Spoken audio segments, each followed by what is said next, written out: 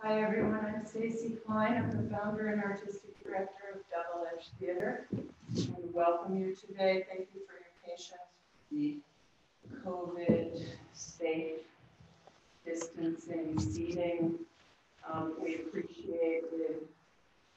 The back part of the room uses that door and the front part of the room uses this door in case you need to go out during the event. I have the honor to introduce the second in the living presence of our history series, presented by Double Edge with our partners Ohketeau, an Indigenous cultural center located autonomously at Double Edge. The Ohketeau Council's co-directors, Rhonda Anderson and Larry's Bobby Pro-Man's mission is to develop and create their own much-needed multicultural and multi-tribal cultural space. However, they have also generously decided to share beyond their own people this educational series so that our communities can learn about the long unacknowledged history of the Nipmuc Nation and other tribal presence among us. The first in the Living Presence series delved into the reality of these tribes today, their presence, and the relationship to their millennia-long history of presence in this region. What became clear as Larry and Rhonda shared stories of their upbringing and also their children's upbringing was how essential it is for allies of the Indigenous community to give voice and space to the extreme challenges facing their community toward living a just and fully acknowledged, fully realized cultural life. This second in the series is subtitled Mascots, Logos, Imagery, and Cultural Appropriation. These are things that take away from a fully realized cultural life. The genocide and resettlement may appear to many as things of the past, but it must become known to us all that a history of colonial and forced disappearance of an entire people has a clear and horrifying imprint in today's world, including racist stereotyping in state seals, flags, school mascots, and other misleading imagery that only hold a false supremacist mirror to Native youth and to all those who are subjected to it, into an image not of their own making, an image that is thrust upon them. This extends to the erasure in history and presence of a people whose way of life allowed our planet to thrive for millennia. And I don't think it's doing that well today, so I think we could all learn from that history. For this reason, Double Edge is devoting space and time to an autonomous place in which Native voices and life are determinant and the final word on their own identity.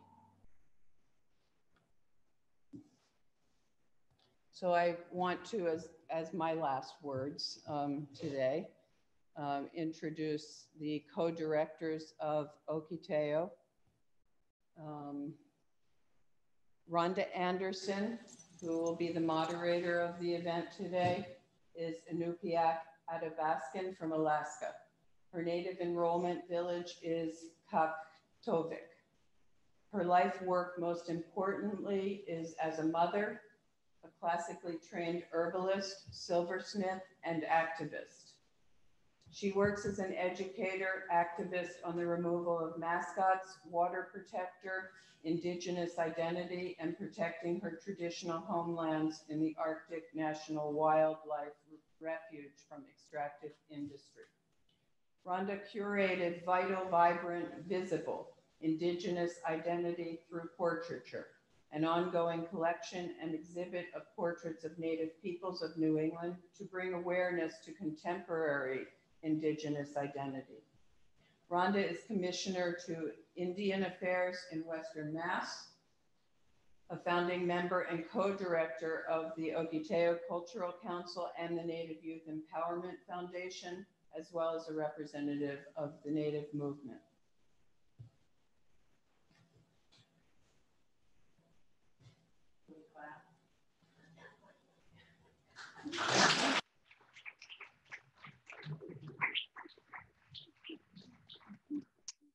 Acknowledgement is always good. Larry Spotted Crow Man is a citizen of the Nipmuc tribe of Massachusetts. He is a nationally acclaimed, award-winning writer, poet, and cultural educator, traditional storyteller, tribal drummer, dancer, and motivational speaker involving youth sobriety, cultural and environmental awareness. Larry's books, including Morning Becomes Thanksgiving and Whispering Basket, are available online at both Double Edge and Ohketeau's websites. He has been a board member of the Nipmuc Cultural Preservation, is on the review committee at the Native American Poets Project, and travels throughout the United States, Canada, and parts of Europe to schools, colleges, powwows, and other organizations sharing the music, cultural, and historic life of Nipmuc people, and lectures on Native American sovereignty and identity. Larry is co-director of the Ohketeau Cultural Council and the Native Youth Empowerment Foundation. And Larry will introduce the event today as we speak, and I'm only introducing Ohketeau's co-directors because Rhonda will take over from there with everybody, all the panel. Thank you.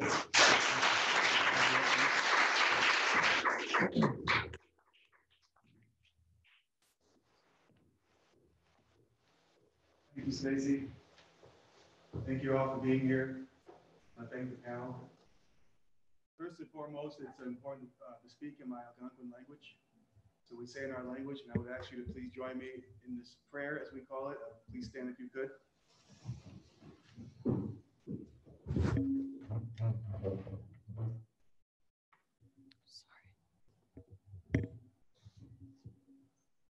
Wu nasha na tumo manatu, tabadni.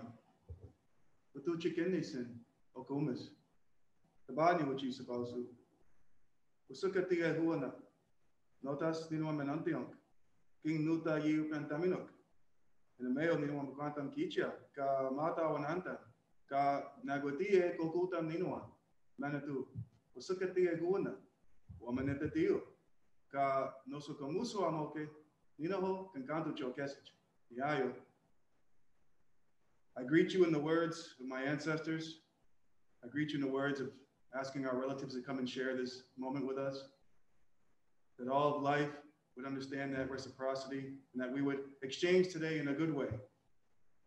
And I ask that the blessings of our ancestors and all the living beings around us, above, below, and all around that would share in this moment, this now with us, that we would enter into this space in a good way and share with one another.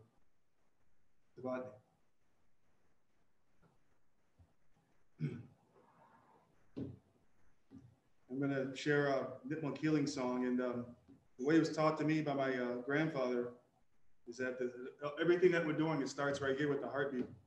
And as we always talk about today and all this different turmoil, we forget that every living thing has this heartbeat right here.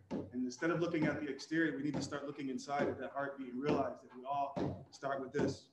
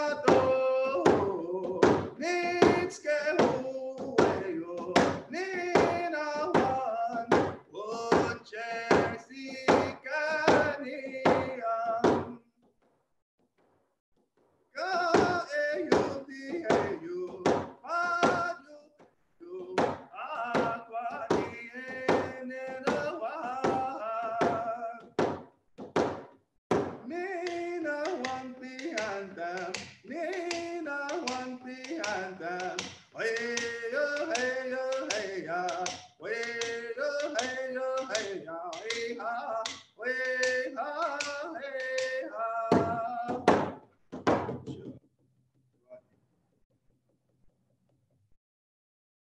Thank you, Creator, for bringing us all here today. And I just want to make sure I acknowledge that this is the land of my ancestors, Ohketeau, Nipmuc people. And it's an honor to be here. Like speaking, as Stacy mentioned, I spoke in many parts of the world, and it's always nothing like being able to share on the land of my ancestors. So it's really good to be here with you all today, and we have some very important things to discuss. So I look forward to the conversation. And at this time, I want to turn it over to my co-director, Rhonda Anderson. Thank you.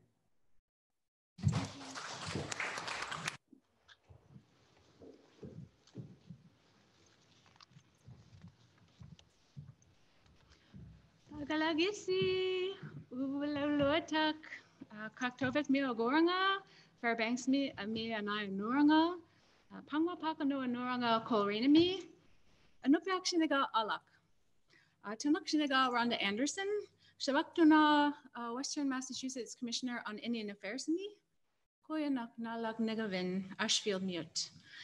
So thank you very much and welcome. I am Anupak Athabaskan from Alaska. I was born in Fairbanks. My enrollment village is Kaktovik on the Beaufort Sea. It's a very small village, but I grew up in Plainfield, which is right next door. And I went to school at the beloved old Sanderson Academy here in Ashfield. And I choose to live here and call Western Massachusetts my home. Coleraine is my home, and the land that I'm privileged to steward and live on is on the Pecamagon River watershed, which is also known as the Green River, and it's traditional Sokoke, Abenaki, and Pecumtuck traditional homelands. So I am very honored to be here today. Koya Nakpak to Stacy Klein and Carlos Siriona for giving Double Edge for giving us this space and the platform for Indigenous voices to be centered.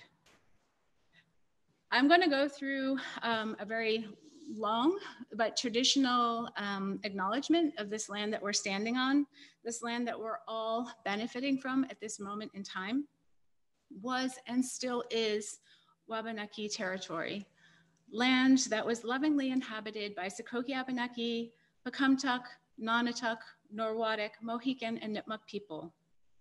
Wabanaki means the place where the sun is born every day, making the people of this place people of the Dawnland. Sokoke means people who go their own way, and they are still here in southern Vermont. Mohican translates to people of the waters that are never still, and the Mohican, while they were pushed west with the Stockbridge and Munsee bands in the late 1700s to early 1800s, they were pushed onto Wisconsin Menominee tribal lands, where they have a reservation today. They also maintain tribal land on the Hudson River near Troy, New York, where they come regularly to Massachusetts to maintain cultural ties to their historic homelands. Nonotuck means the middle of the river, in reference to the Oxbow area of the Quinnetauqua River. Nipmuc means people of the fresh water, as we just heard. And as well, they are still here in Massachusetts with a small reservation of land that has never been ceded. Pecumtuck is a word that would translate roughly to people of a swift, clear fishing stream. They were absorbed into the neighboring communities, and we are actually in the watershed of the Pecumtuck River, or the Deerfield River. We are also in the larger watershed of the Quinnetauqua River, or Connecticut River. Quinnetauqua translates to the long river, roughly in Abenaki. And while this river has known many names by many different groups of people living along its flowing path, Quinnetauqua has stuck. It's important to remember that this area has been an integral place for Indigenous people to reside, gather, hunt, fish, and farm for millennia. Please get to know the Indigenous people of your area and ask what you can do to lift their voices and honor and respect their sovereignty. So in that spirit, I have 3 action items.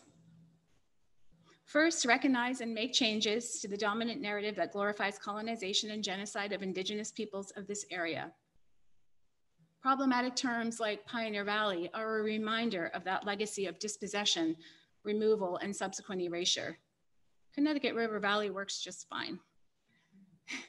Second, there are 3 bills that the tribes of Massachusetts support in the State House right now that address banning mascots from high schools, the state flag and seal, and to protect Native American heritage. The tribes that support this legislation are the Chappaquiddick tribe of Wampanoag Nation, the Herring Pond Wampanoag tribe, Mashpee Wampanoag tribe, and the Massachusetts tribe at Punkapog, and the Nipmuc nations.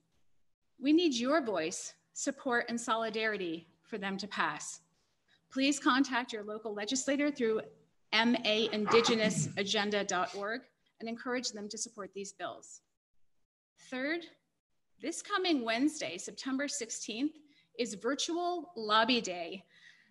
Change the flag and seal and ban Native mascots from 10 to 12:30 a.m., well, 10 a.m. to 12:30 p.m. in conjunction with the United American Indians of New England, North American Indian Center of Boston, Mascot Steering Committee, and Massachusetts Peace Action. Please check out masspeaceaction.org or email info@masspeaceaction.org. Thank you for listening. So officially, Pagalagipsi, welcome to part 2 of the Living Presence series, a community conversation about mascots, imagery, and cultural appropriation. I want to thank you very much for coming here and listening today to this incredible panel of 9. This panel is consisting of Indigenous community members, leaders, and scholars who will discuss issues associated with Native mascots, cultural appropriation, and hear their experiences. So please let me introduce the panelists in today's conversation. We are truly honored and grateful for each and every amazing individual for taking the time out of their day to share with us. So of course, Larry Spotted Croman, who you've already been introduced to. Can you please tell me in 2 minutes, I'm gonna ask these like short questions as I'm introducing. Tell me in 2 minutes or less, how you feel when you see a Native mascot. First terms, I would just like to say, thank you, Rhonda. Visual terrorism is the first thing I think about when I see a mascot. You know, and I shared this story many times in articles as well, as growing up here in Massachusetts, Springfield, Western Mass area, not having any sense of who I was because the school books and everything I was learning was outside of an Indigenous narrative. Everything I learned was essentially saying that people of Native ancestry had no contribution and that we were somehow like just these hapless bystanders benefiting from white proximity because nothing was taught about how great we were or anything that we accomplished. So as a kid, and you know, I don't want to go too long, but people think about, well, nobody complained about mascots before, but you need to understand that was, and this was in the 80s I'm talking about, and if we go back a little further, which we're going to get into, you're going to see how it was more devastating. But just growing up in the 80s, this was like, you don't matter. That was the message that people of Indigenous identity was receiving. So to think about a mascot, then it was like, this is just the way it is. That's me on that football helmet. That's me, the clown over there. That's me, the minstrel show. And so later on, as I grew up and as I became more self-aware of my identity, I realized that this mascot is part and parcel of that problem. And as I said, we'll get into it later. And my kids experienced the same phenomenon early on when they were young, and we had to deal with that. So again, just going back, if I could sum it up in 2 words, is visual terrorism. Thank you. Anthony Meltingtallow, botanist, flying chief, is an amazing visual artist, public speaker, and an Indigenous social advocate. Anthony is an enrolled member of the Blackfoot Nation of Siksika, Alberta, Canada, and has been a resident of Chicopee, Massachusetts since 2005. Anthony works to envision a sensitive interpretation of Indigenous social discourse, aspirations for Indigenous healing, and our movement towards truth, cultural pride, rebirth, and resurgence. So, 2 minutes or less, is the removal of mascots a part of Native social justice and healing? It is for me. Thank you for coming here and being part of this conversation. In my own personal experience growing up in Western Canada, it is part of our resurgence. It is part of reclaiming our identity. It is part of us telling our own stories, which are powerful, because a lot of our stories are tied up in the representation that we see growing up on a wider cultural, social background. We grew up having no positive representations of ourselves as children. What we learned in school was the bare minimum. So there was no chance for us growing up as children, Indigenous children. We grew up as so-called urban Indians from Mohkinstsis, which is Treaty 7, Blackfoot territory in Western Canada. And the city of Calgary resides on our traditional territory of Mohkinstsis. And in that context, we grew up in a very Western themed environment. The biggest cultural attraction in Calgary that exists today is the Calgary Stampede. And they had an Indian village there, and it was like we were left in the past. And if you went to the Indian village, it was quite a distance from the main stampede. So there was no representation of ourselves in culture and on news, on TV, and in storybooks. And what we did see, and which was far more damaging, were these representations of ourselves that were quite unlike the realities that we lived in and grew up experienced. So seeing a mascot, it is harmful to young people when that's the only representation that you see of yourself. You see this reflection back, and it doesn't frame you in the most positive light. You grow up trying to find your place in the wider society and reconnect with your cultural roots. And that's hard to do when representations of positivity are lacking. Yeah. Anawan Whedon is an enrolled member of his mother's Mashpee Wampanoag tribal community located on Cape Cod. He currently works at the MPTN Cultural Resource Department as an Eastern Woodland song and dance instructor for his father's Mashantucket tribal community, located on their reservation in southeastern Connecticut. Growing up on the Narragansett Reservation in South Coastal Rhode Island, Anawan was instructed on traditional dances and customs of New England natives throughout his entire life. As an adult traveling abroad and visiting many other tribes across the US, Anawan has developed a comprehensive understanding of the vast diversity among many native cultures and customs. Anawan looks forward to any opportunity to share with public audiences while engaging others in cultural preservation for future generations to better understanding. Anawan, 2 minutes or less. Can you tell us how you became involved in removing mascots? Kwe, Skwe Kwasan, and Kataptash, thank you. How did I get involved? I became a parent, I guess. I care. I became a victim at a very young age in schools. I grew up in a predominantly Caucasian area of Charlestown, Rhode Island. I grew up on a reservation in Rhode Island. However, second you stepped off that land, people forgot that they were ever natives there. This predates casinos and that awareness that, again, people visit Foxwoods but still don't know that they're visiting a reservation. So, like I said, I was just personally attacked for my own identity. My mom still won't let me cut my hair. It was something that my parents, reiterated how important that kind of stuff is to our identity, and to have to defend your identity every day, to be attacked for defending your identity in front of your peers, to be chastised and sent to the principal's office to get detention, or to be written up and given suspension. And fortunately, my parents did come in to assist me during those times, but whenever you ask the teachers for help, they were worse. They were worse than your peers sometimes. What are you doing in the boys' room? The girls' room is across the hall. I mean, simple things like that I witnessed in growing up in public schools. To see mascots used by a culture that, for our tribe in Mashpee, we welcome these people. So it's biting the hand that feeds you. It's literally arrogance that, as a Native American traveling into other tribal territories, I personally could never do that. on somebody else's land. So again, I think it's important that we educate people. We have a president in the White House who forgot that he was an immigrant and still is. So it's very important that we start with education. And as a parent, you know, I just wanted to basically prevent my kids from going through a lot of the stuff that I know I had to go through, and basically any of our children. Thank you, Anwan. Brittany Wally is the Nipmuc Tribal Anti-Mascot Representative.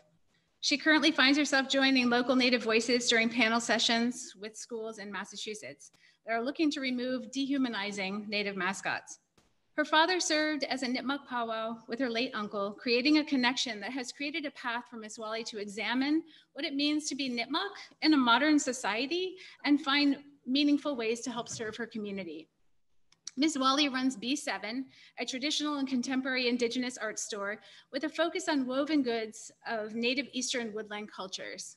Her work has been featured at the Concord Museum, as well as Plymouth and Pawtuxet, where she is a living history educator and Native Public Programs assistant. A martial arts instructor, Ms. Wally holds a bachelor's degree in sociology with minors in philosophy and business management from Rhode Island College. She aspires to pursue a graduate degree in order to become a stronger advocate for Indigenous voices in the future. So, Brittany, can you tell us how mascots have affected your life and family through the cultural appropriation of the Nipmuc mascot?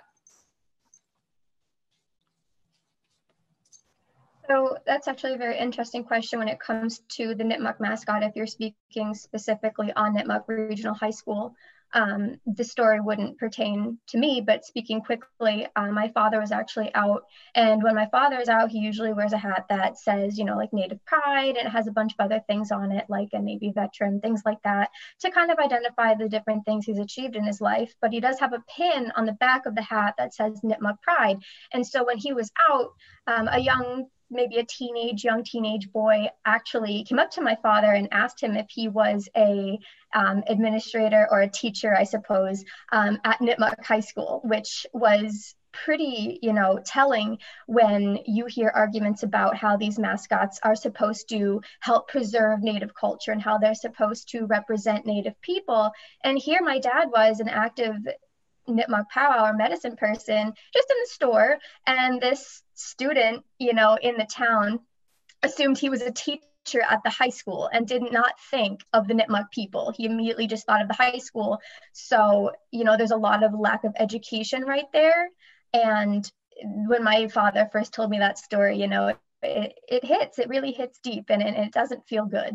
When it comes to myself personally, you know, I'd have to go way back to when I was first bullied for being an Indigenous person. A little boy, I was in elementary school, came up to me and demanded to know where my feather was if I was Indian. And this is grade school, so I can't imagine where, you know, this child got that kind of language, but it stuck with me my entire life. And I do live in a town that has at least one neighboring school with a Native mascot, so I'm not sure where that child learned that from, but those are two personal anecdotes on me and my immediate family. In a greater sense, you know, Native mascots really are just the tip of the iceberg when it comes to all of the issues and all of these racially charged issues. It's really just the tip of the iceberg for me. Thank you for sharing, Brittany. Jamie Morrison is a descendant of the Eastern Band of Cherokee Indians. He's a graduate of Winchester High School and was involved in helping start the discussion on mascot issue in the late 90s in Winchester. That initiative did not succeed, but this summer, Winchester finally voted to remove the Sachem, or as they say, Sachem name and logo. Jamie worked at the North American Indian Center of Boston as youth director and the president of the board of directors. He has been the head men's basketball coach at Haskell Indian Nations University in Lawrence, Kansas, MCLA in Western Massachusetts, and UMass Boston. Jamie is currently the director of urban scholars and assistant basketball coach at UMass Boston, as well as the university liaison for Native students. Jamie, in 2 minutes or less, can you tell us how you became involved in anti-mascot work? Sure. So I think it probably all started when I was a student at Winchester High School. You know, as you mentioned, they were the sachems, and you know, I was adopted and sort of, you know, raised by a Portuguese mom. So my connection with my native family, my biological native family, was sort of somewhat limited, and I went to a predominantly white high school. And basically, you know, even though, you know, at that point, I really wasn't connected, seeing the things that played out at the pep rallies, at the high school football games, at the soccer games, and being an athlete, it really sort of affected me and sort of planted the seed for kind of the later work. And I think at that point, to be really honest, I was pretty young and wasn't really ready to tackle that issue for probably a number of reasons. But as I got older and continued to work, you know, at Winchester and got involved with the Indian Center, I felt like it was time for me to sort of step up and have that conversation in Winchester. And as you mentioned, Rhonda, that did not go very well.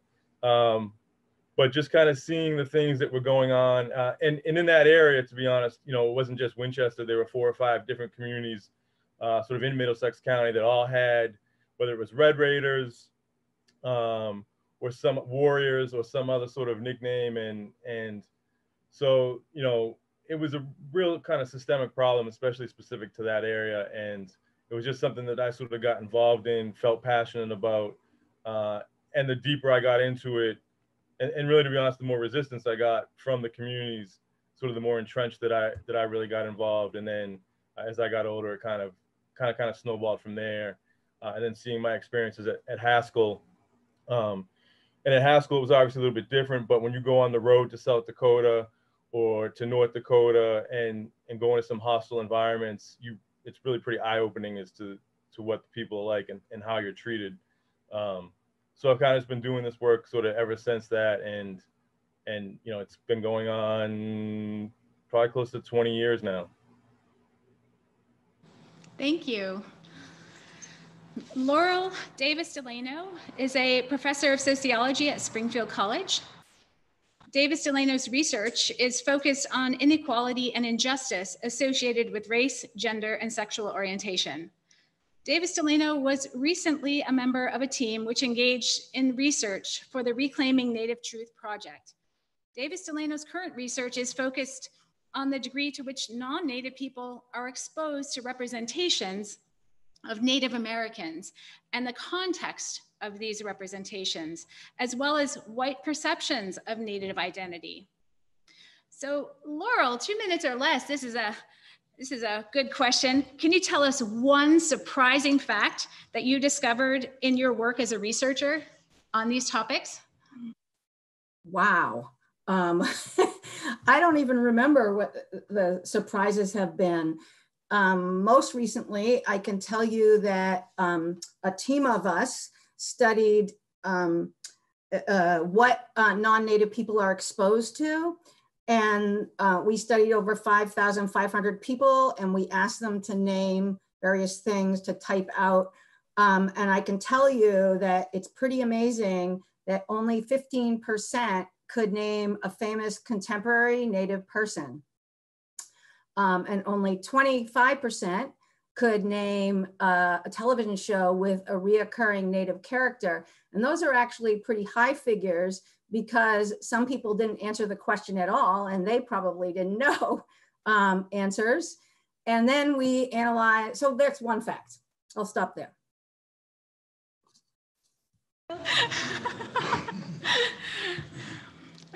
Malian Dana grew up on Indian Island in the Penobscot Nation's reservation, and is the daughter of former Penobscot Nation Chief Barry Dana, who served from 2000 to 2004.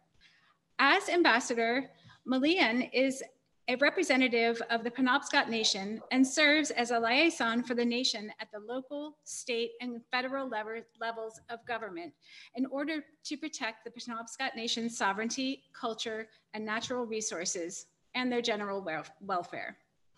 Prior to serving as ambassador, Ms. Dana served as an elected member of the Penobscot Nation Tribal Council, the Human Resources Director for the Penobscot Indian Nation Enterprises, the Penobscot Nation Cultural and Historic Preservation Department, and a substitute teacher for the Nation School. She's also a proud and loving mother of 2 daughters. Ambassador Dana's advocacy resulted in the state of Maine recently enacting a law to change the annual Columbus Day in October to Indigenous Peoples Day and prohibit,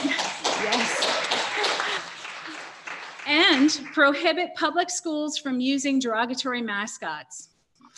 Her other passions are finding ways to strengthen and expand programs that help to preserve and teach the customs and traditions of Penobscot people. So, Malian, when did you first notice mascots or instances of cultural appropriation, and how did that make you feel? 2 minutes or less. Awesome. Hi, Rhonda. Great to see you. Great to be with everyone. So for me, it probably goes back to when I was around 6 years old and I saw the movie Walt Disney's Peter Pan. And they sing a song called What Makes the Red Man Red when Peter Pan and all the Lost Boys, you know, for some reason have an adventure at an Indian camp in Never Never Land. And I remember I had grown up with my culture, my language. My father taught me so much, both of my parents, my mother's Penobscot too. So seeing this representation of what was supposed to be my people done in such a mocking and stereotypical and really demeaning way on the big screen, you know, they're throwing around the R word, the S word. It's pretty jarring for a very young child. So I remember having an anxious response to that, but as a child that young, you don't know how to compartmentalize that really in your brain. And then in high school, when I started seeing my peers at other schools using Indian mascots, I think a lot of those same anxieties and feelings and anger came flooding back that I had kind of shoved away as a child. So when I first started seeing the Indian mascots in use, it really sparked something in me that I think had been planted a long time before seeing Walt Disney's Peter Pan and that song. And if anyone hasn't seen that, I don't recommend you go watch it, but it is probably one of the most blatantly racist pieces of cartoon pop culture really aimed at children having to do with Indigenous people. So definitely as a child and into my teen years, and even as an adult, it's still jarring to look at even after all this time doing this work. So thank you. Thank you for sharing. Melissa Ferretti was born in Plymouth County, the daughter of Bernard Marston Harding, Herring Pond, Wampanoag, raised in Cedarville, South Plymouth by Verna M. Harding, Herring Pond, Wampanoag tribal elder. Descendant of Love Saunders, Melissa attended Plymouth Carver school system most of her life and graduated Pembroke Academy. Melissa is a Commonwealth of Massachusetts licensed real estate sales associate with Jack Conway and Company and a notary public. She is the elected chairwoman of the Herring Pond Wampanoag tribe located in Plymouth, Mass. She volunteers much of her time to better serve her tribal community. In her dedicated role as a chairwoman, she currently serves on several committees, lots of them, let me tell you, and that are engaged in social justice and educational initiatives. So Melissa, 2 minutes or less, why did you become involved in anti-mascot work?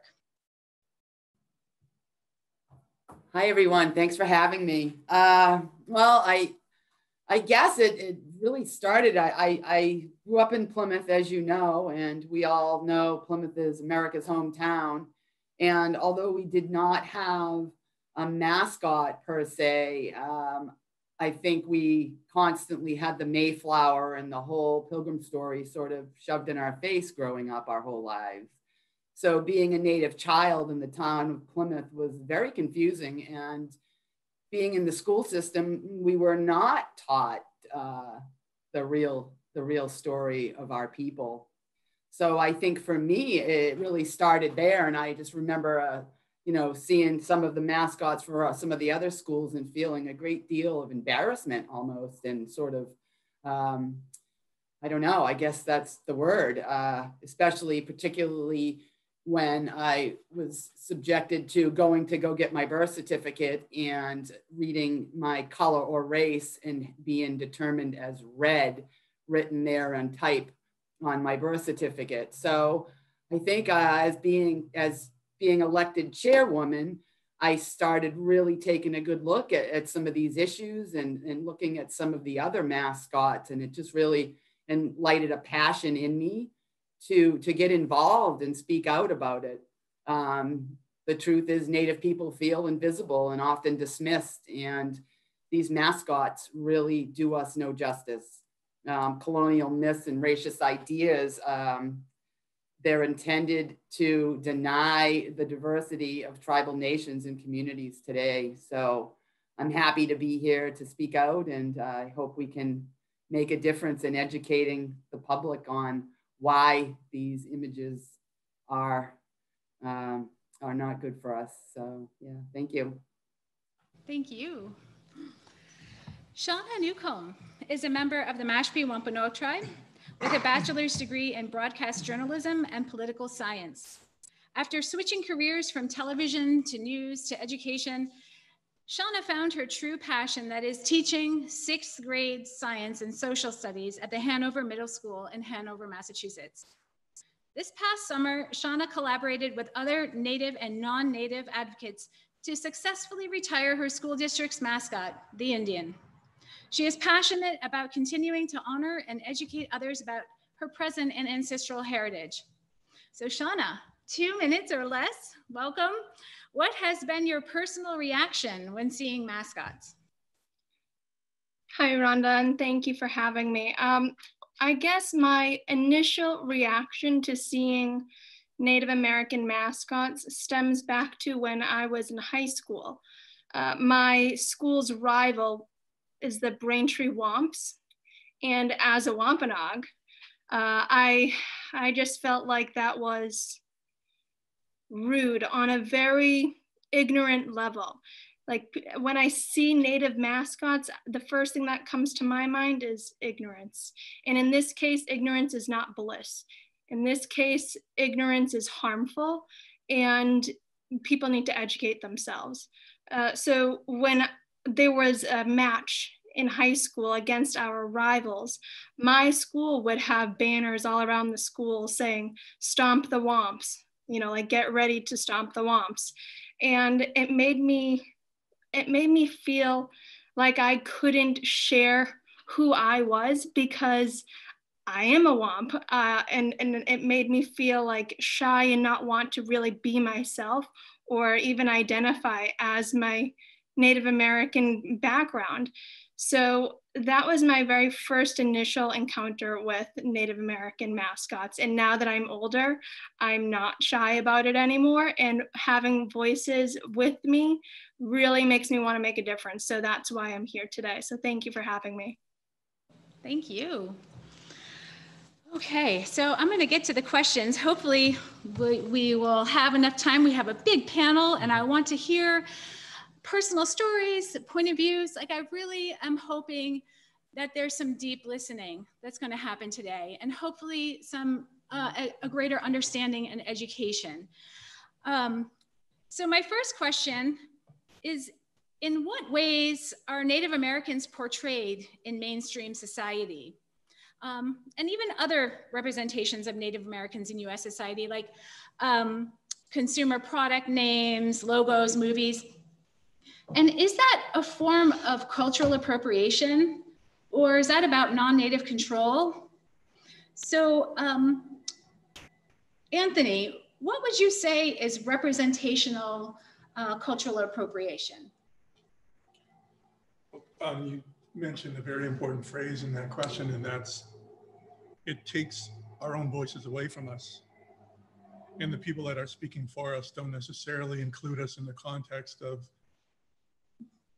being this relationship that's always important to Indigenous communities, no matter where Indigenous people happen to come from. Kinship is very important to us. And that was the foundation of a lot of, even the basis of these original agreements, so-called treaties, in that in our traditional culture of the Blackfoot, when we first saw European Canadians, we called them little brother. And it was a family term. And we welcomed them in. And very shortly after, we became wards of the government. So the relationship flipped, which meant that our voices ceased to be our own. They became something else that if we were spoken about, if we saw ourselves reflected anywhere, it was not, we didn't have any say in that. So it's taking away our sovereignty, our autonomy, our relationship to the greater society. And that's been very damaging. And our story is, like I said before, very important. And everyone's story is important to that wider story. But we are in the process of healing today. We're in the process of going back and reclaiming our languages, our traditions, and given the space to speak about that is important. But to exclude our lives, our voices, our stories, our experience from the wider narrative continues to be damaging. So nothing about us without us. Thank you. That's a very powerful statement. Melissa, are Native Americans in Massachusetts visible through this kind of representation of mascots to mainstream society? Well, as I said, the truth is Native people feel invisible and often dismissed, and there are no mascots that do honor to our tribal identity. And I think promoting the notion that they somehow make us more visible or that they're harmless fun to reduce our Indigenous people to characters or stereotyped images is just ridiculous. I think that's what I would say about that. They're very destructive, and there's many studies that say so. So no, they do not make us more visible. Right, and Laurel, you were just talking about your research that you recently submitted a review, and this is about how Native Americans are viewed through mainstream society. Would you care to take 1 minute to expand on that just a little bit more? Are you talking about the mascot review or the other study?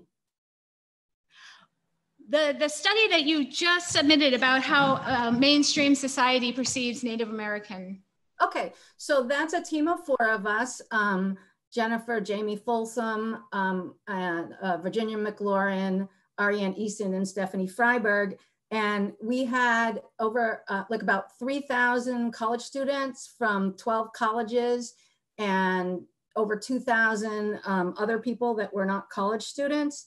And in general, what exists is an invisibility of contemporary living Native people in all sorts of representational forms.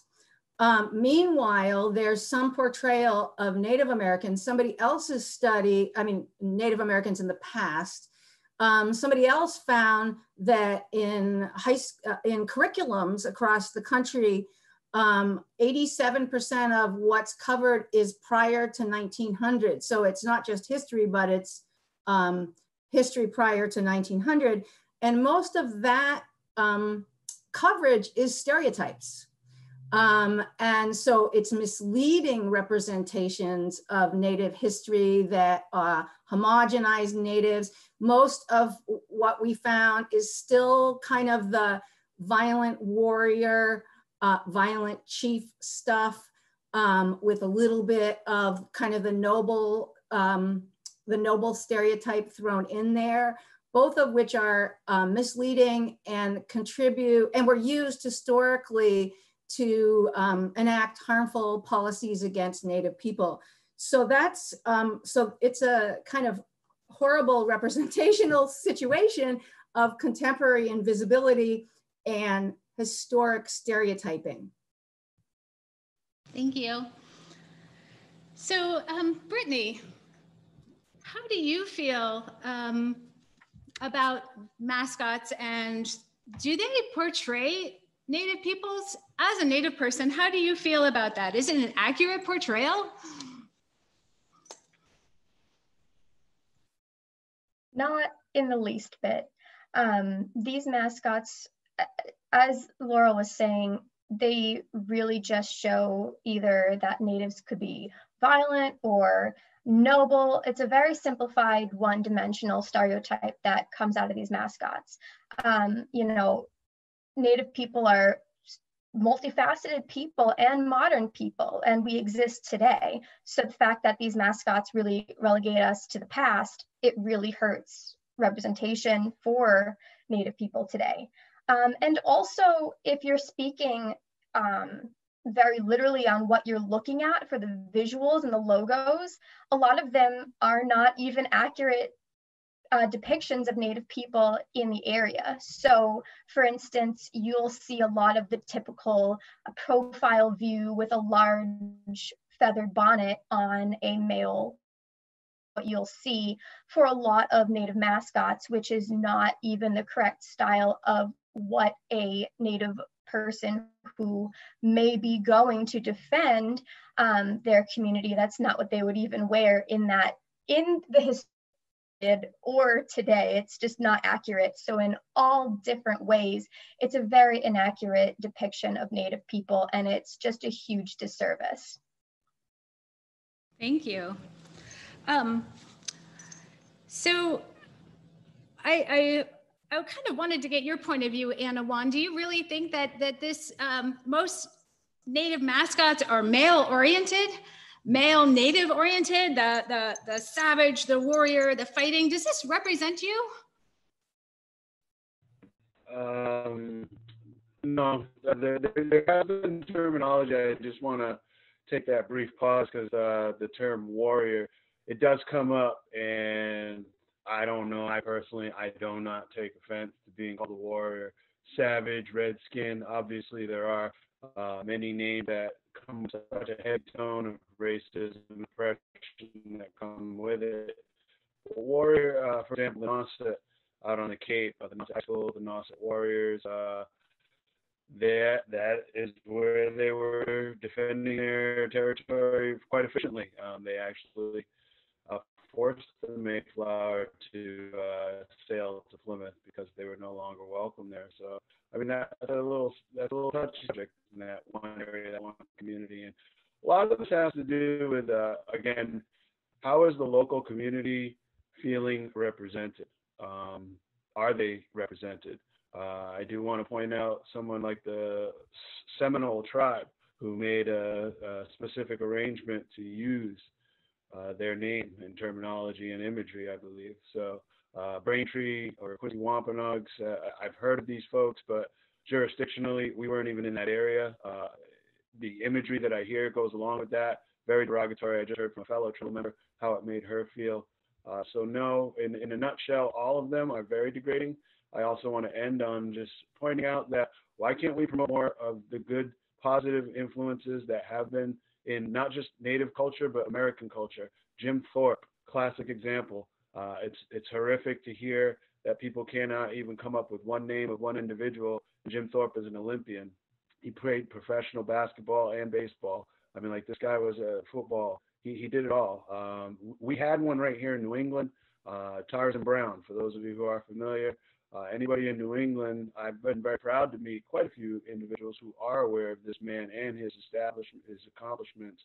But he too went to the Olympics. He too is a recognizable symbol that I myself still look up to. I look up to many role models that unfortunately aren't considered, I guess, noble or savage enough. Thank you, Anna Juan. So I want to start from the very beginning. I want to make sure that we have a clear understanding of mascots. So Laurel, in very brief terms, this is your field of study. Can you please educate us on when Native mascots became fashionable? Sure, and I can be brief. So as I mentioned before, historically in the US, there were two stereotypes. And they were used by whites to generate harmful policy. One was what scholars call the bloodthirsty savage, and the other one was called the noble savage. The bloodthirsty savage was used to, kill Native people and shove them and restrict them to particular locations. and move them. And the other stereotype was used for assimilation and white control over Native people and so forth. So the warrior stereotype that's currently still used in mascots, that was not something white people liked historically. I mean, that was in their minds extremely negative.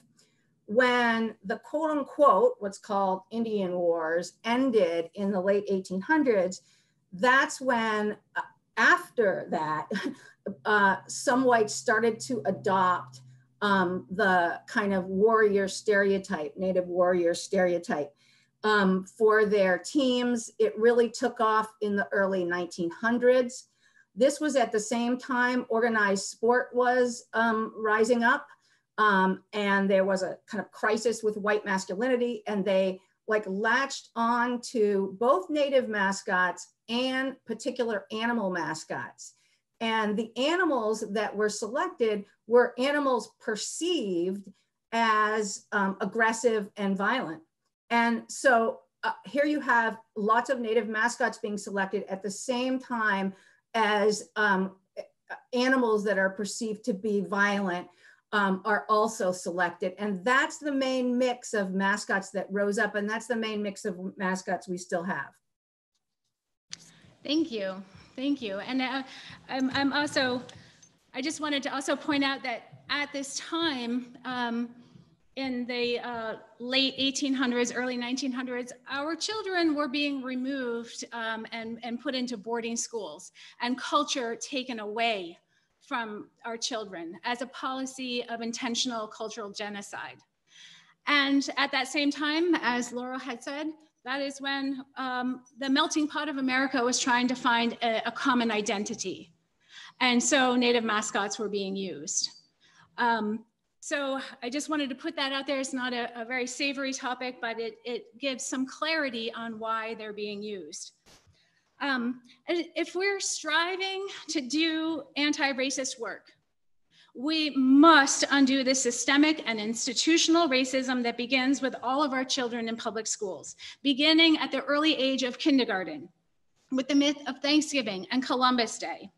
The hurt and the harm of this kind of education is real, and it is lasting. Furthering acceptable racism through the use of mascots in high school cements these learned biases and makes this type of cultural appropriation acceptable. What are some instances of biased stereotyping or racist behaviors have been experienced in high schools with mascots? With you, Larry, go. You shared an important experience with your son. Yes, certainly. Just real quick, I wanted to touch on Laurel, just circle back a little bit to that. And Rhonda, you pretty much set it up. And it's important for educators and people who are trying to find answers to the problem with mascots, just kind of rewinding back to the history. Let's just first ask the question, what is a mascot?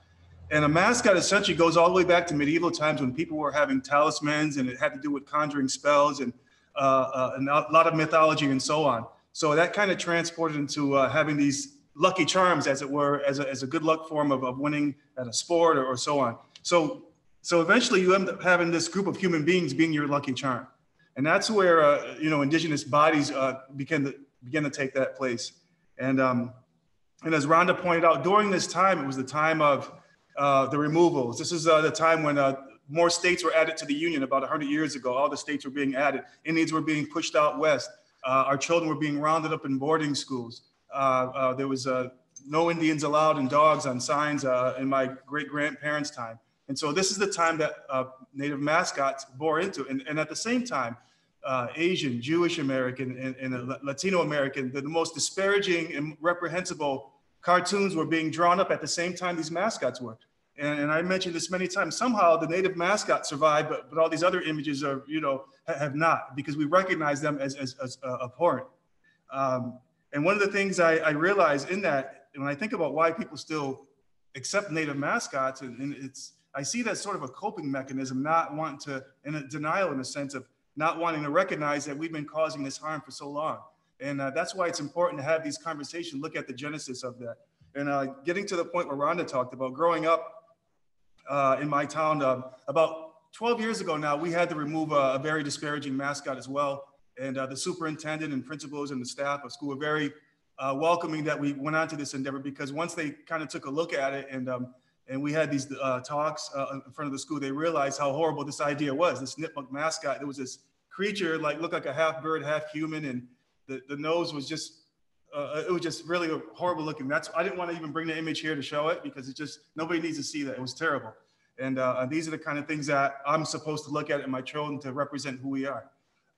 So when my son was, he's about 11 years old, we played football on the Pop Warner team. And as I said, as Brittany talked about, in our Nipmuc community, we have many native mascots and Nipmuc this and Nipmuc that. So in our town, of course, there was a Nipmuc mascot, a Nipmuc team. And while my son's out there playing football, a few people in the crowd started woo, woo, woo, woo, woo, during that thing. It was, and my son, you know, and his teammates as well, they all were looking up, and this lady was just going at it. She was going at it. And my cousin, who's not here, he passed on Talpine, went over to her and talked to her. He said, you know, there's Native American children out there playing, and this is highly offensive. And the lady, she said, oh, I didn't know. I didn't realize how. And so there's really a lot of ignorance around these kind of things. And shortly after my son, he was so embarrassed, he quit the team. And he's probably mad at me even talking about it now. But it's important to remember these incidences, because I've spent my life work, 30 years now, working at this since I was 21 years of age to prevent these kind of things that they wouldn't happen to my children. And they're still happening. And it's heartbreaking.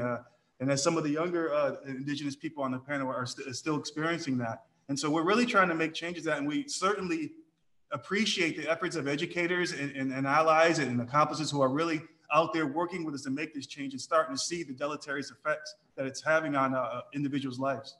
Thank you. Yeah, thank you. So let's see, Jamie, you must see this when you're on the road at games at different schools with mascots. And as a second part to that question, like, what do you see at schools with mascots? Would you move to an area with a mascot so your children went to that school? Right. So, yeah, as a former athlete, and then having coached, you know, at Haskell, but now back in Massachusetts for the last almost 15 years. When you go on the road, whether it's recruiting, especially around state tournament time, you know, not a lot has changed in some aspects since I was a player in the 90s and things like that. You look into the crowd and you see mostly, you know, Caucasian fans, and they have what they perceive, I think, as war paint. Invariably, at some point during the game, the tomahawk chop is going to break out, especially during a state tournament game. You know, and so, and often, as Larry just mentioned, you know, people don't realize that there are Native athletes out there and how harmful that can be. And that's often the case, you know, when a school says, oh, well, we're being very respectful, or we're trying to honor, which we know is not true. But the other side of the coin is when you play another town and you go on the road, you can't control how they're going to embrace that. And so, you know, you sort of get it from both sides. But whether it's the chop, you know, whether it's war whoops, whether it's face paint, whether it's people running up and down the side of the field, banging their drum, you know, all these things are really pretty damaging. You know, often when we leave games at Haskell, you know, our kids would be infuriated, not only with the way we were treated by the officials because we were Native in the crowd, but it was upsetting. It was really hard to process how to really feel. Do you feel sad? Do you feel mad? The good thing is we had each other. So it was sort of kind of I think Molian mentioned it earlier, kind of being together made it a little bit easier to process, but you know, it doesn't take away from those memories and things like that. I think, and you mentioned, I have two sons, they're both athletes.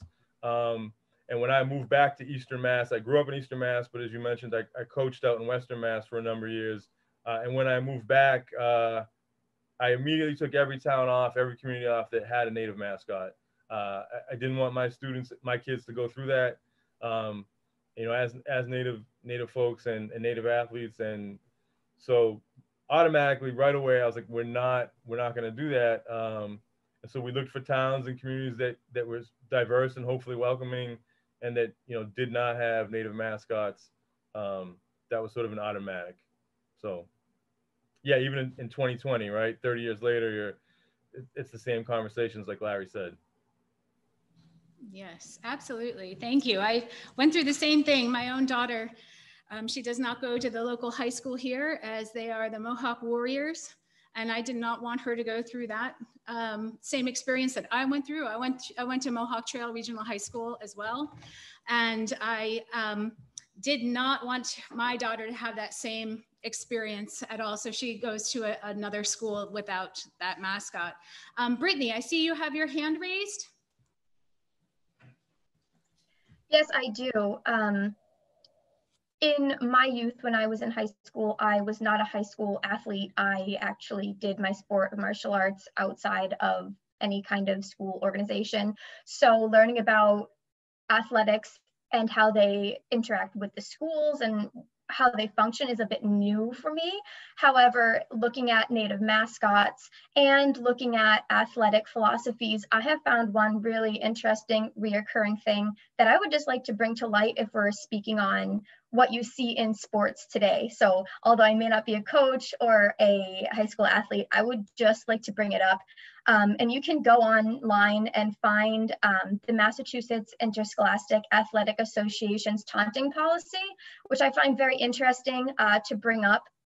And if I could just read a little bit of it quickly, it states that taunting includes any actions, comments by coaches, players, or spectators which are intended to bait, anger, embarrass, ridicule, or demean others, whether or not the deeds or words are vulgar or racist. Included is conduct that berates, needles, intimidates, or threatens based on race, gender, ethnic origin, or background, and conduct that attacks religious beliefs, size, economic status, speech, family, special needs, or personal matters.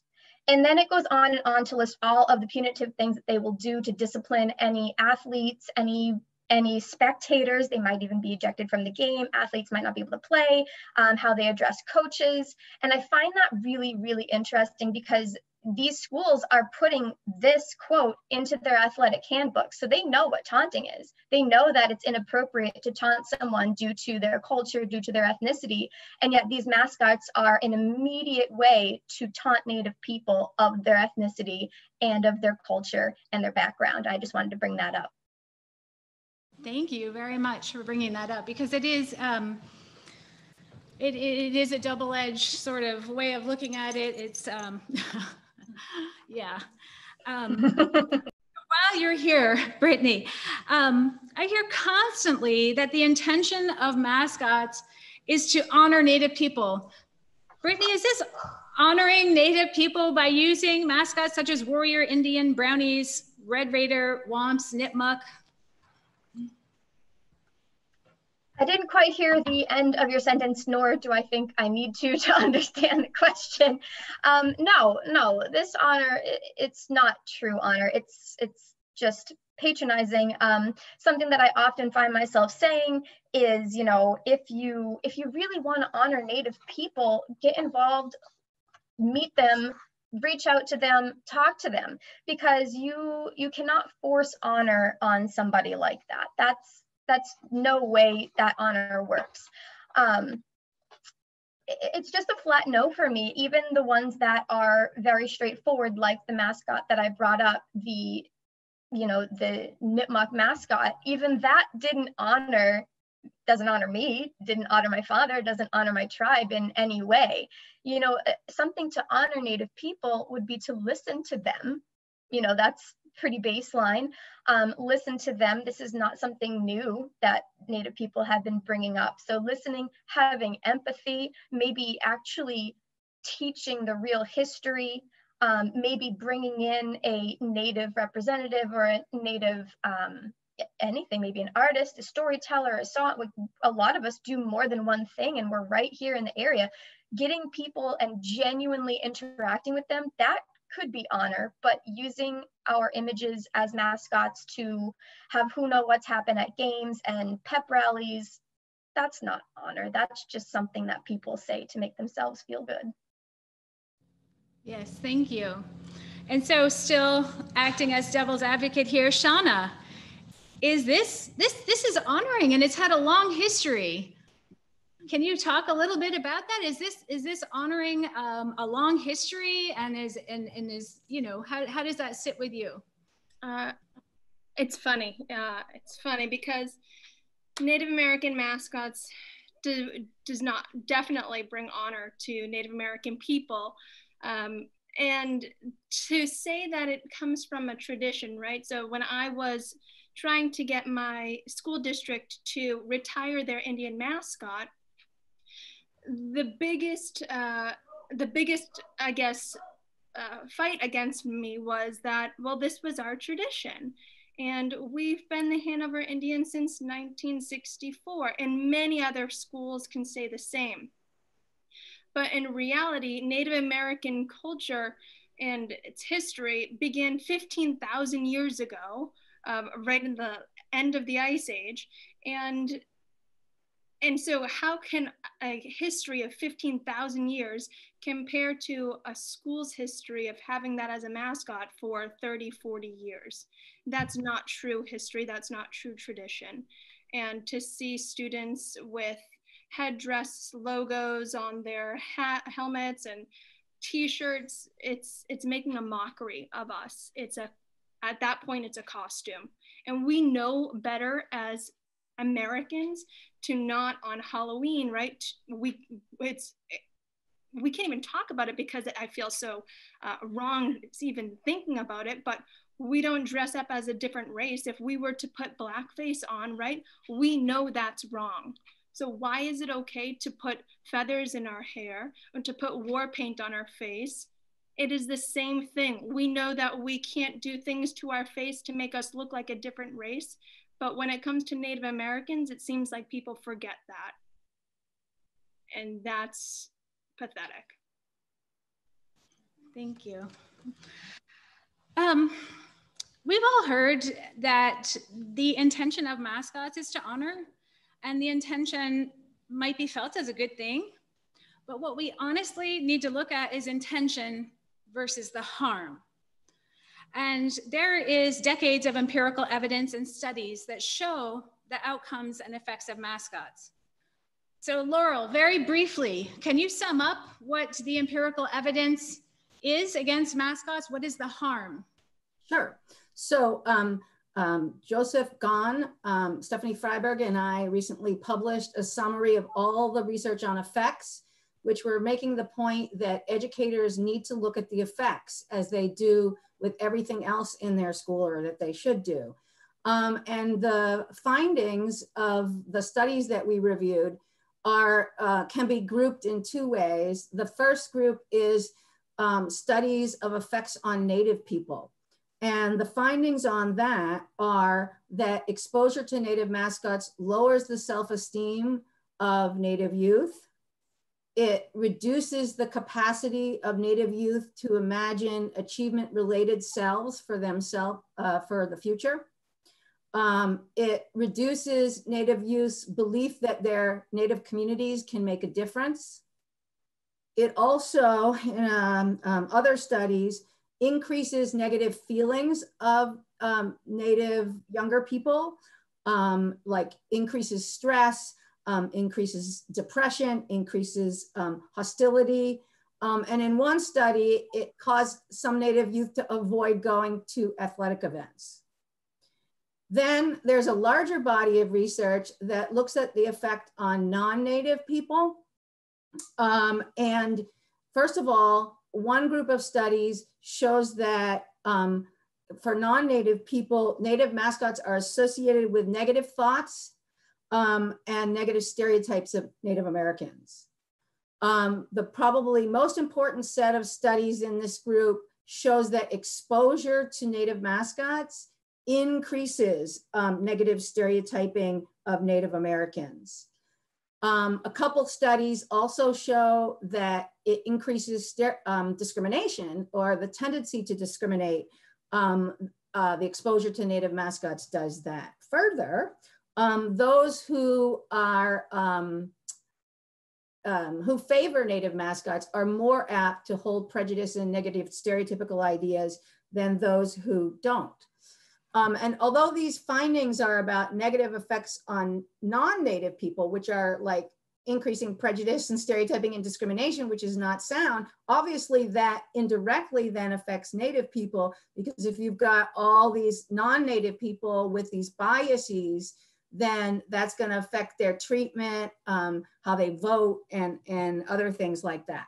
So that's the findings. Thank you. I guess I just wanted to really drive home that we have the highest rate of teen suicide. I mean, I'm not playing oppression Olympics, but these are the facts. We have the highest rate of teen suicide. We have the highest rate of Native men that are incarcerated or are killed through police brutality. We have the highest rate of murdered and missing Indigenous women. We have the highest rate of sexual assault of any race on this continent. That is of America and Canada. And a lot of this is through representation and how we are viewed and how we are treated. So I kind of want to make this an open question, but I'll direct that to Anthony, like how your experiences and how you've been treated as a Native person. Is that through, do you feel that it may have been through the effect of biases? Yeah, absolutely. My own lived experience relative to growing up Indigenous in a non-Indigenous society, we were brought up in the city of Calgary. And in the 1970s, the common term, the blanket term for any Indigenous person who chose to live off reservation was urban Indian. And the effects of what we saw as children growing up were all negative. They were either drunk, panhandling, living on Skid Row, welfare bums. We didn't have any positive role models. We lived at the effect of all of this institutionalized racism. In terms of the context of my own experience, and Rhonda mentioned this before with the boarding schools in the United States, the last residential school in Canada closed in 1996 in Saskatchewan, well within the lifetimes of most people living today. And we were not allowed to leave our reservation to find work, to sell products of our own agricultural production on the prairies. We were forced into farming after the loss of the buffalo. We weren't allowed to leave our reservation until 1958. If we did, there was a pass system which was illegal. It was a violation of our human rights, and they knew it. So what they did was they buried that documentation. There was this lack of relationship that we as Indigenous people always held as important, because we felt that we upheld our traditional agreements with the treaty system, and we didn't see the benefits at all in terms of how we were received, how we were treated. We were, as a result of not seeing any positive reflection of ourselves growing up, we lived at the direct effect of that. I lost two brothers to alcoholism. They died on the streets of Vancouver and Calgary. I just recently lost a nephew who died in the same way as my younger brother a few months ago. And there was no notice, no investigation, no autopsy as to the reasons behind their passing. They were just another dead Indian. And so when we get to the point where we don't see ourselves, where we don't see our own stories, we're the undertold story. And the fact that we're speaking up about misrepresentation now is because we haven't been allowed into, our voices haven't been heard in the wider context of American or Canadian society. And the fact that we've gotten here in our own healing journeys it's testament to, our own struggles and what we try to do to educate and keep those kinship bonds going, because my grandfather said that we have to live together. And this is a good way to do that by having these conversations and these forums. And I thank you. Thank you. I often hear that removing mascots will eradicate Indigenous people. Malian, will we disappear? Did the Penobscot people in fact disappear after their mascot removal? I hope not. I'd be out of a job. No, and I think it's so interesting because up in Maine, there are 5 reservation communities. And growing up, you'd be surprised how many times I heard that people didn't realize there were any Indigenous people in Maine. Maine is 98% white, I think. So talk about invisible, you know, the only portrayal of us in Maine society was these high school mascots. And it wasn't us doing the portraying, it was these non-native students dressing up in the headdresses and the war paint and the feathers. So if anything, I've seen that when we remove those, it has sparked all these discussions about, you know, well, why were they asking for that? You know, what did they think and feel? How are their lives? You know, there's definitely the group of just outright racist, don't take our identity in these mascots away. But I have seen this growing amount of people that genuinely did not know there were tribes here. They relied on these mascots for their knowledge of Native people. And it has uncovered for them this whole new world of, well, let's learn about the tribes. Why are these mascots wrong? You know, why are they feeling that way? So if anything, it's been really positive for people spreading, you know, awareness and compassion and humanity. And a lot of these, you know, we talked in the previous question about the racism we face dealing with these battles. And I think the violence against activists speaking out on these things is just immense. And it's something that I've struggled with. I know that a lot of people have, you know, I was getting rape threats, death threats. People were threatening my children. And it's like, over what? You know, your high school mascot? You know, these are like people in their 40s and 50s, so attached to their glory days, you know, that they get this angry and violent. But it's so much deeper than that.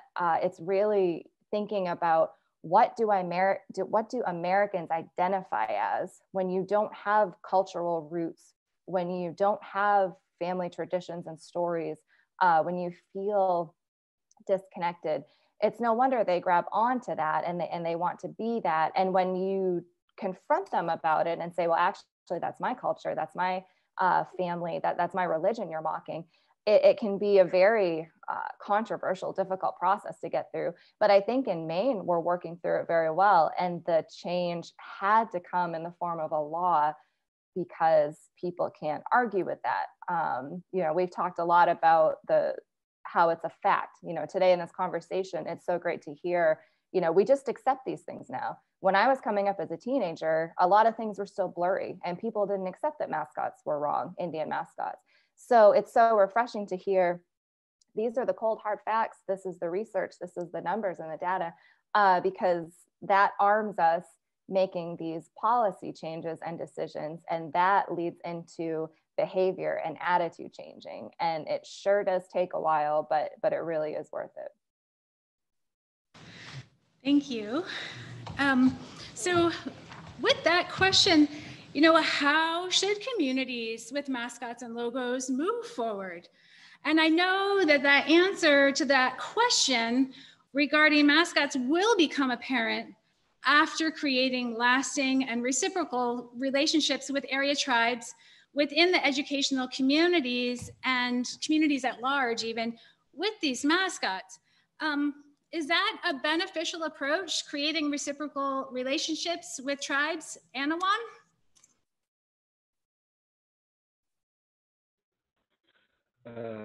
Beneficial to whom, I guess. I'm sure there's, I personally try to find silver linings in every cloud. So some people see cups half full and half empty. Having said all of that, it's a necessary step.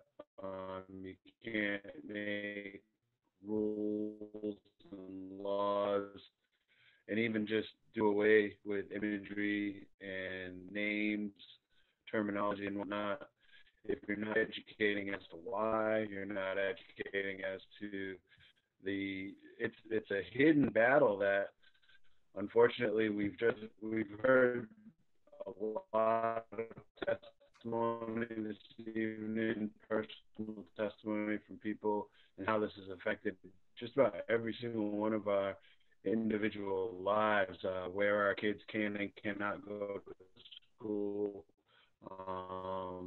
our loved ones and their self-esteem and their struggles and all of this.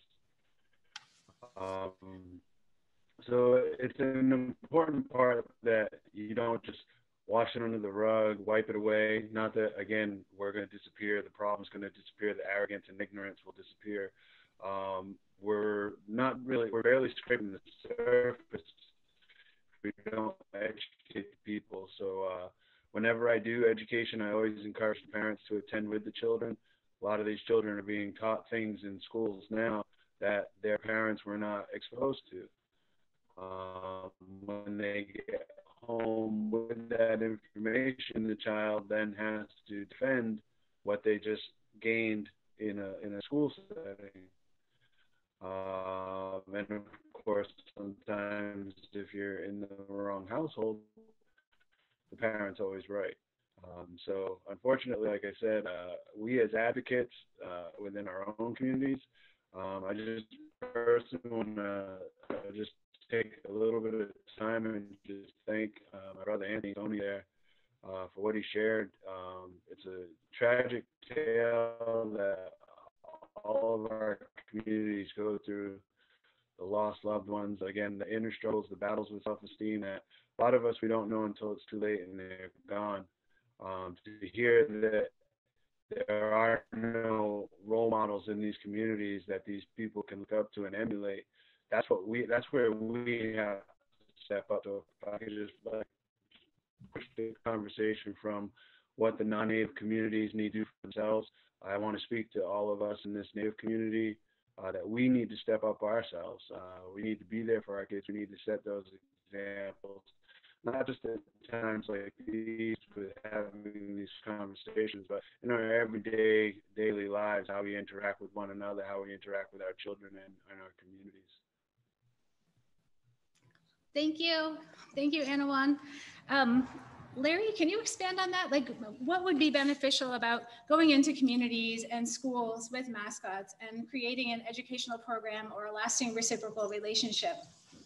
I think sharing the stories from the people as we're doing now, these are shared and lived experiences of Indigenous people of today who are recipients of what we call generational trauma, the boarding school area, the removals, the missing and murdered Indigenous women, the beatings from law enforcement, the discrimination, the alcoholism, the depression, the health disparities across the board, the poverty. And so our communities were faced with these issues because of that. And so the mascot is all part and parcel of that. And just going back a little bit to what Madeline was talking about and Tony, when people get so angry about, they just, they get this indignation about him, about that's my mascot. And it's really about story, right? When we're talking about story.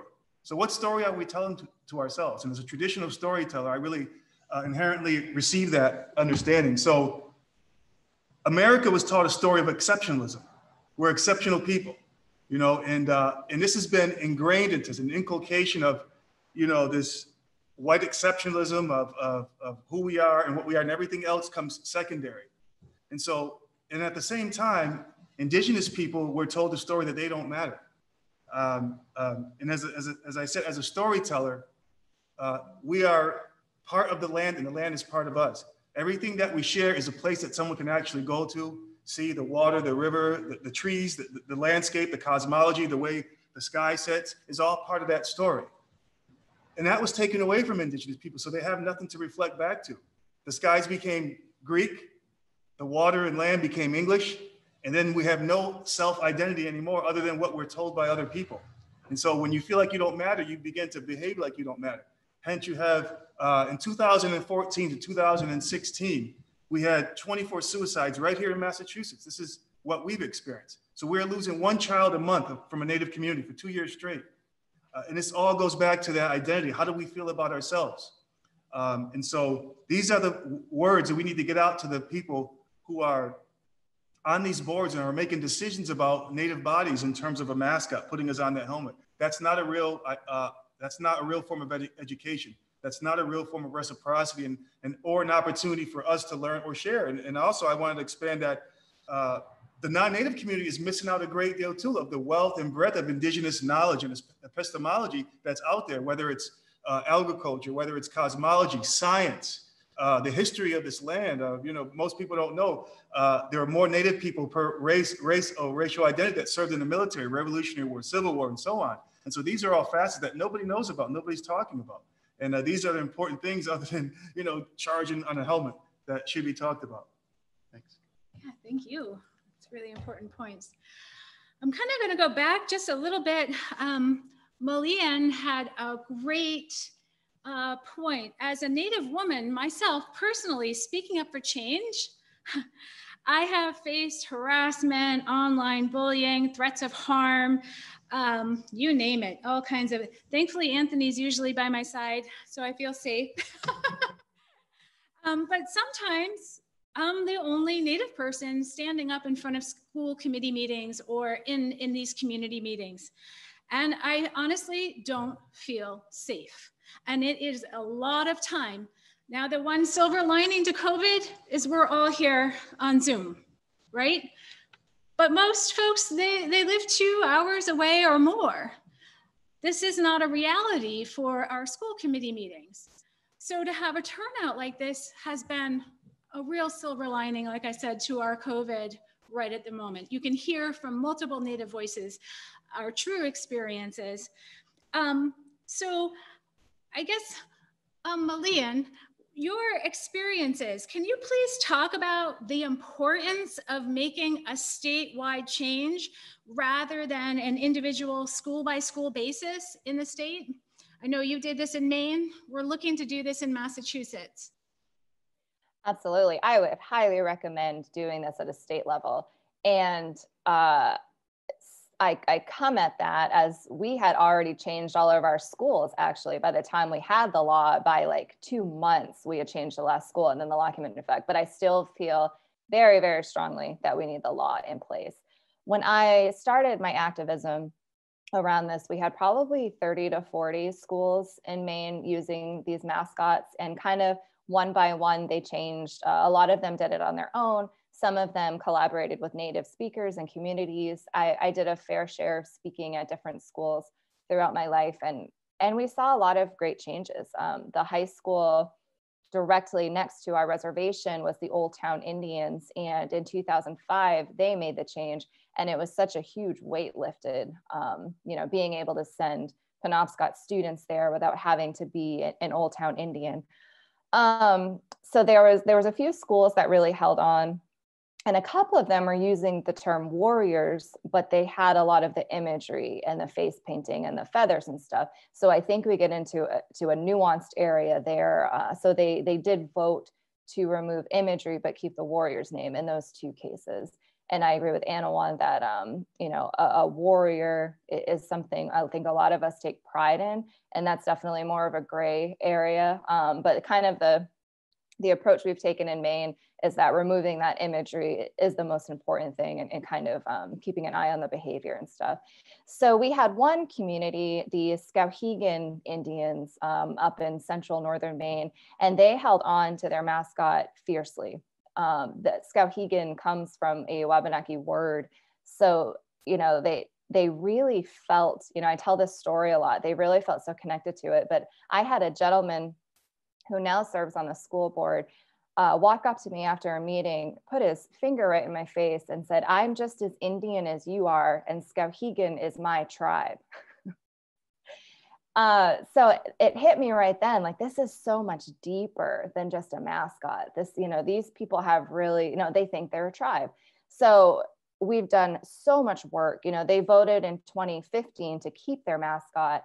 And we've done so much work in educating that community. And to the credit of a lot of our allies in that area that just didn't give up and kept bringing us back and making us feel safe. You know, I was accompanied by the chief of police sometimes going to those meetings. So they really did do some work to try to make the environment a little bit better for us. So we were able to get some people on the school board that really wanted to make this change, and they felt embarrassed by the people in their community. But there was also this group called Skowhegan Indian Pride that is very dedicated to keeping this mascot. Right now, they are trying to elect one of their leaders to our state house. They are big President Trump supporters. They see this as, you know, we're all snowflakes and we want things politically correct. So there is this movement to try to bring these mascots back in some of these places in rural Maine. And now that we have the law on the books, that really slows that backwards movement down, because we can point to this law, and you know, a law is a hard thing to undo. So it's definitely needed.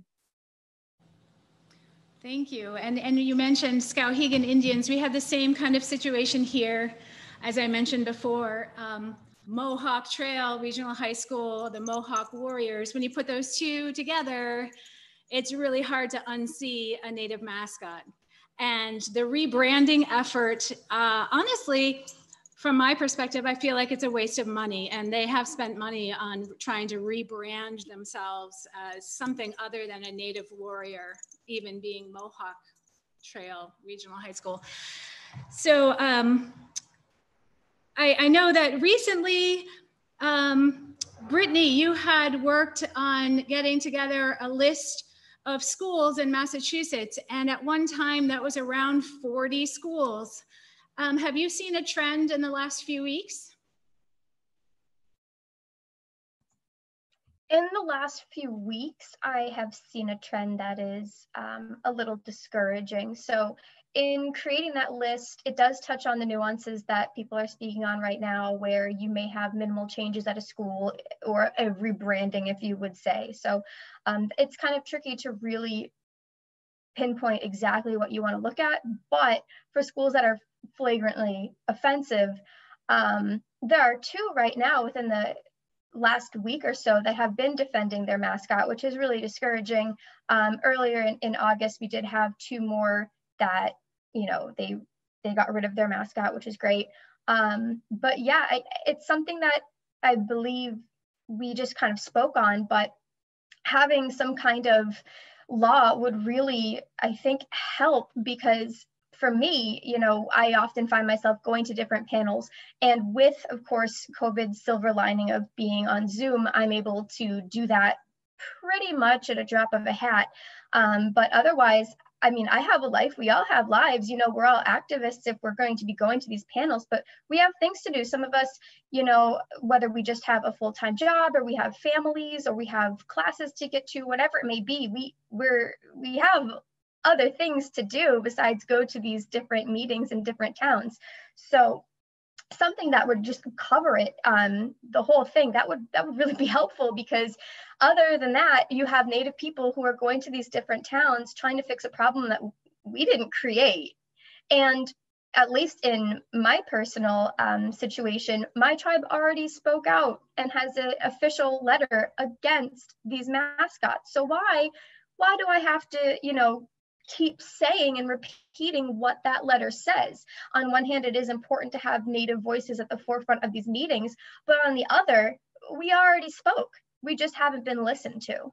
So to have some kind of state level law, it would really, really allow people like myself and others on this awesome panel, it would allow us to put our efforts towards something else, maybe put them towards something that would help with representation in those towns, or at least something that we would probably rather do versus putting our efforts into these fights. And in my experience, I have seen arguments for and against it, and I think that's a bit silly. You know, oh, well, it would be greater if the towns did it on themselves. But sometimes the town isn't going to make a move until something greater tells them to. So it really shouldn't be, oh, which way should we go?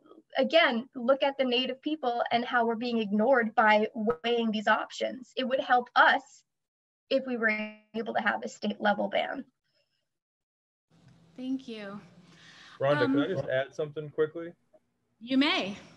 Yeah, I think just to add, I think it's really important. It's a great point that these individual towns, and I understand that their elected officials, have sort of a duty to sort of listen to their constituents, but I also feel like they have an obligation to do the right thing. And I think Brittany just said it. Almost every Native tribe and organization in the state and beyond. We talked about the National Congress of American Indians and their statement. But almost every local tribal entity has gone on record and said, these mascots are inappropriate, they're harming, and it's time for the state to get rid of them.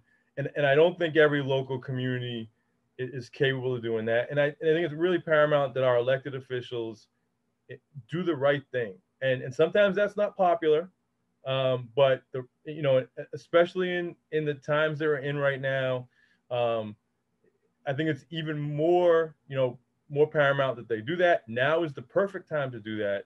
I don't think we need to wait any longer. And so I know there are many other issues at the state level that are equally important, but I think this is really low-hanging fruit for them.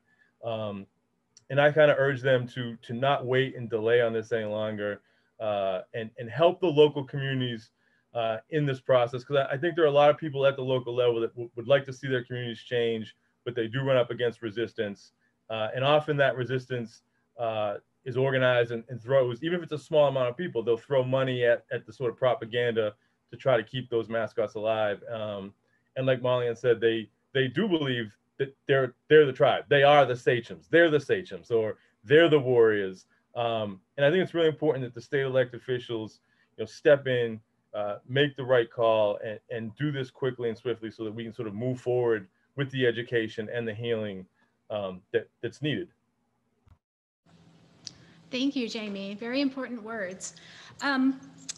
Melissa, and I know that for 35 years now, the State House has heard the state flag and seal bill come through their halls.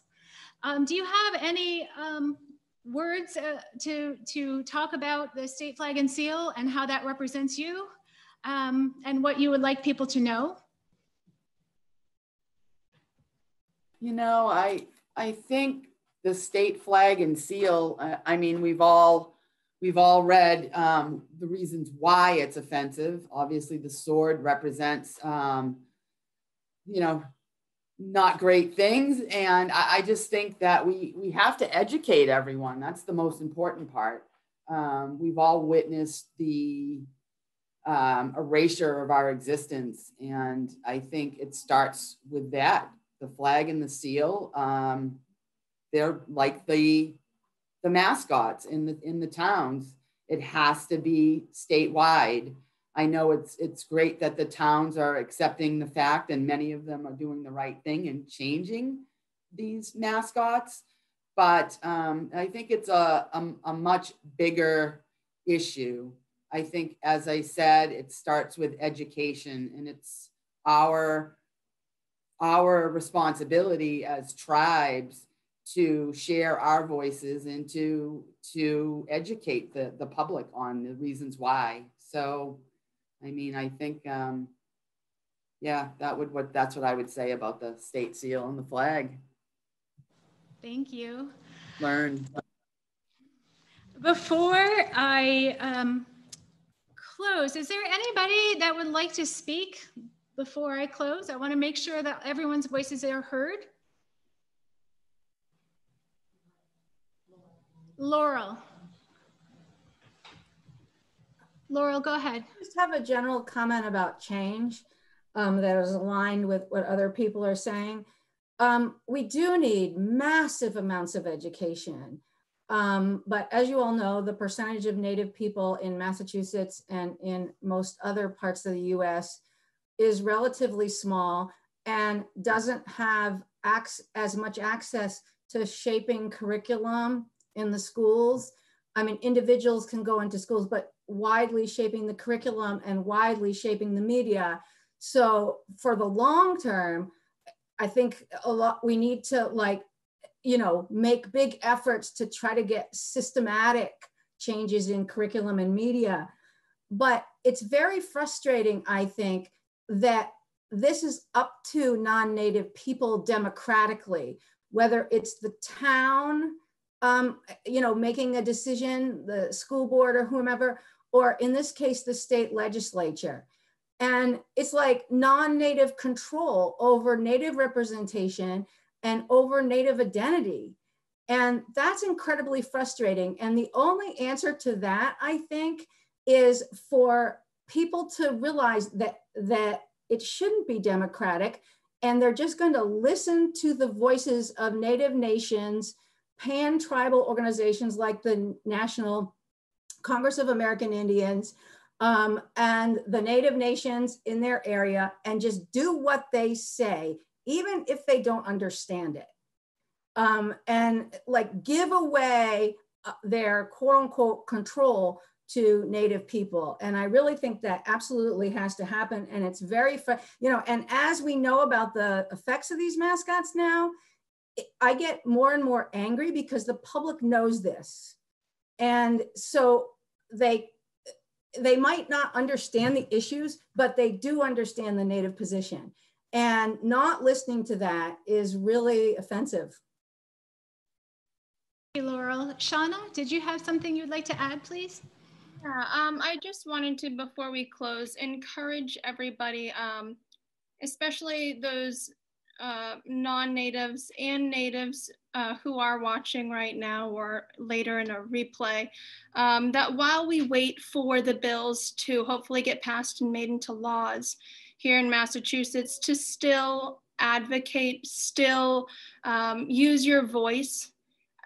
Don't be afraid to come out and talk about how you feel, what your experiences are, because just before this summer, I never spoke on this issue because I was afraid.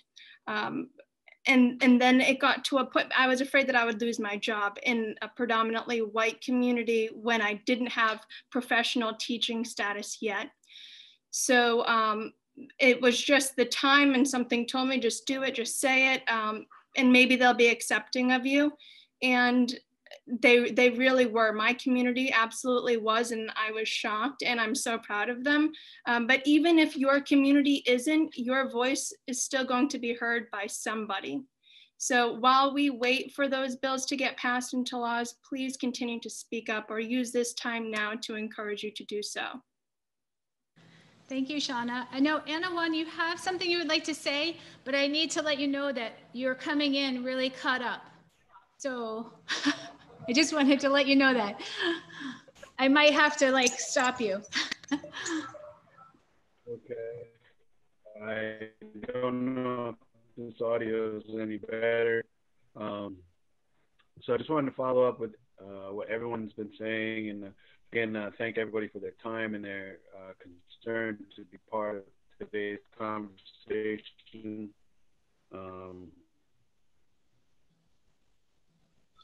I'm not sure if folks can hear audio. Video has been muted.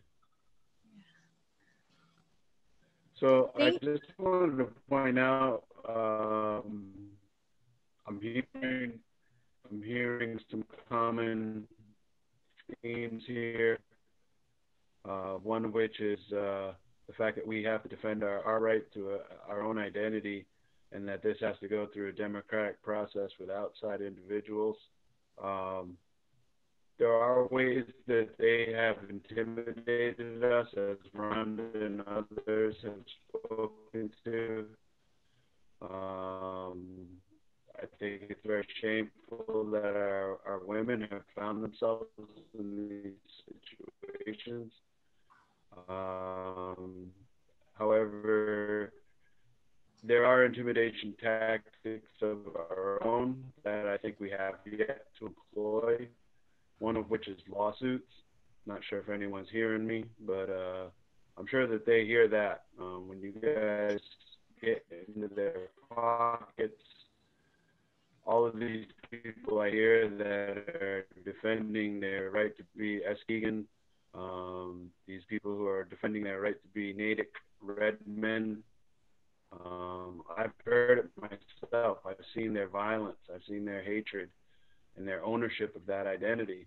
But I'm curious how many of them are going to be so quick and so eager to own that identity when they're in a class action lawsuit. So I think that if we, again, Brittany made a very valid point, as did Jamie. We have written documentation already on file from all of our leadership. We do have congressional documentation as well from an overall, all across Turtle Island representation. And then, of course, if we do, if we are fortunate to receive legislation in the state and other areas, then it's an issue of, well, we just got to bring it to that severity that it's a lawsuit. Someone's going to have to pay for this, because bottom line, Truth and Reconciliation, those of you who are familiar with it, the Catholic schools can't just say, oh, we're sorry for what we did. They have to pay for that. They have to invest in that the reparations, the repair that needs to take place. You're breaking up. Getting Larry and other folks like us to go in and speak, that's great and all. However, funding needs to be made. The curriculum that Laurel mentioned on a national level, not just regional. And then, of course, movies as well. I think if we can find a way to, it seems most people learn things through watching media. So I think that those are avenues that we should explore. So hopefully I haven't taken too much time. Hopefully folks can hear me. Thank you, Anawan. I would like to take this moment to direct any questions from the audience for our panel. Go ahead, sir. Yeah, a couple of things. There are some analogs in other struggles to what you're facing now. The removal of Confederate flags as symbols, the removal of Civil War Southern statues as symbols, and which are beginning to happen, and the removal of some very racist commercial brands, Uncle Ben's and Jemima. So there is some movement in this area, but it requires a never-ending battle. There is no time that you can stop saying what you've been saying, because elected politicians just don't hear. And to think that I've said it and I don't need to say it again is naive. You're going to need to keep saying it your entire life. And hopefully some parts of the administration will pick up on it. And as far as I'm concerned, you need as many allies as you can get. One of the things that has helped in the civil rights movement is a voting bloc of people, enough people to make a difference in the election of somebody who is in favor of this against somebody who isn't. And if you do not have enough people to create that block, then you need allies in terms of just getting the vote and getting that kind of movement going.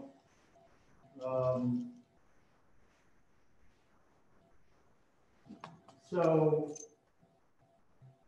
you're not alone, and this is not something that hasn't been faced.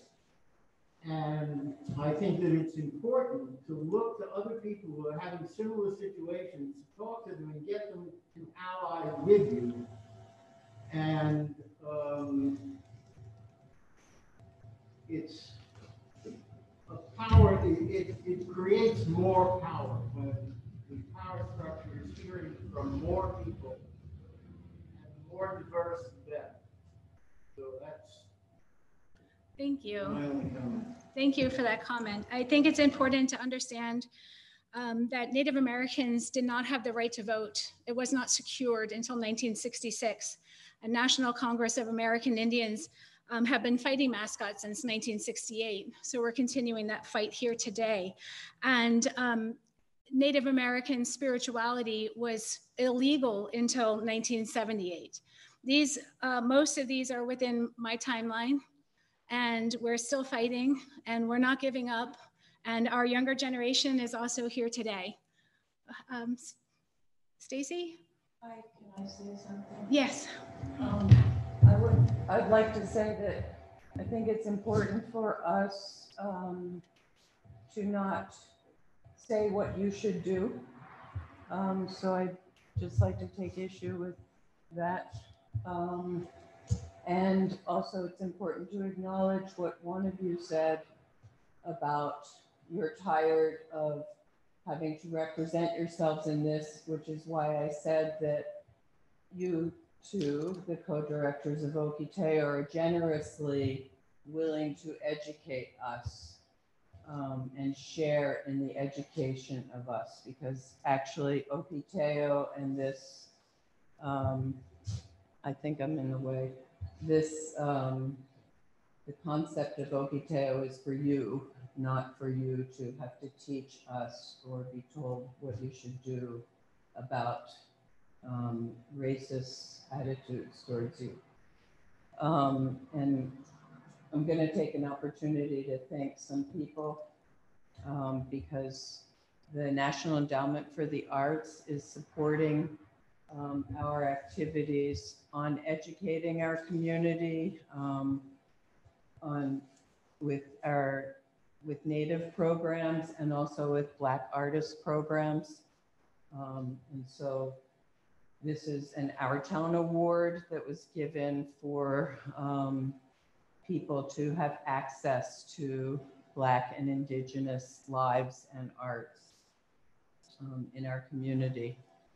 We'd also like to thank HowlRound, who is now sponsoring or putting this live stream up and in their archives of this entire series. And also, I do think there are some legislators who are standing up and they're sitting down in the room right now. And I'd like to thank you for being with us and also for your support. I think that the whole legislature should be supporting these laws. And I used to pride myself that Massachusetts was first in many different freedoms in this country, and we're sorely lagging behind in regard to natives, the seal, the flag, and mascot laws. But the people who are in this room, Senator Adam Hines, Senator Joe Comerford, and Representative Natalie Blais are ones that are helping lead this charge in the legislature, and we hope you win soon. Thank you. I saw one hand up in the way back. Okay, go ahead.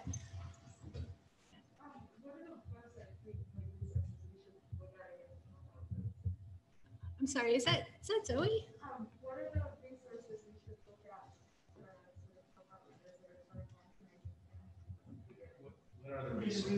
What are resources that we should be looking at? Does anyone have any information that we can share? I know that you can go to maindigenousagenda.org. There's a lot of information there on that website about the bills that are currently up and how they can be supported. And again, I want to reiterate, Mass Peace Action is having this coming Wednesday from 10 to 12:30, an online lobby day. I encourage you wholeheartedly to go to both of those websites and participate. Okay. All right, so I want to thank our panelists one more time for taking time out of their busy day.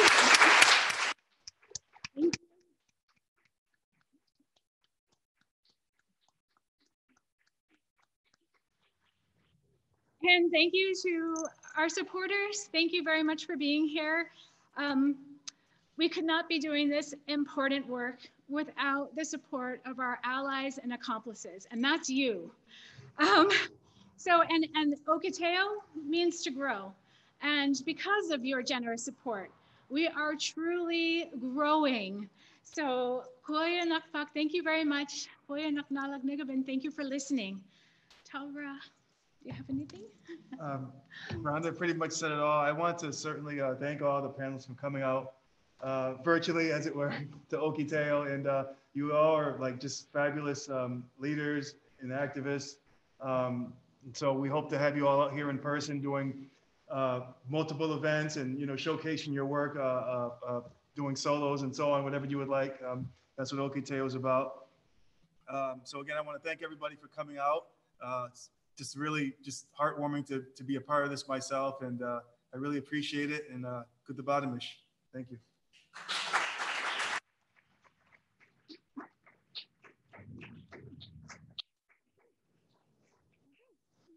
Anybody would like to say hello to any of the people who are live here, please